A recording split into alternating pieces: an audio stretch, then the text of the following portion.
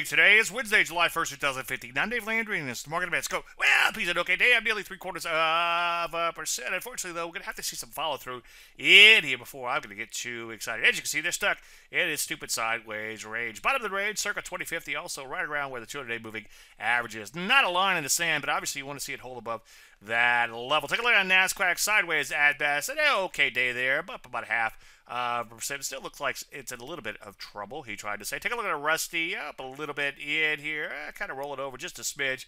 But as long as it stays in a range, looks like I'm too excited. Speaking of ranges, I'm not seeing any setups out there for tomorrow, so I think you might want to get a head start on your long holiday weekend. Take a look at energies, metals and mining, gold, all these areas, banging on new lows. Gold, in spite of the whole world, coming unglued. I find that fairly interesting. Also, bonds in here beginning to slide or continuing to slide in here. So that's got me a little bit concerned about the market. So now might be the time, again, to just sit on your hands a little bit. Any questions? As usual, Dave at DaveLandry.com. I'm Dave Landry, and you heard Market Minute.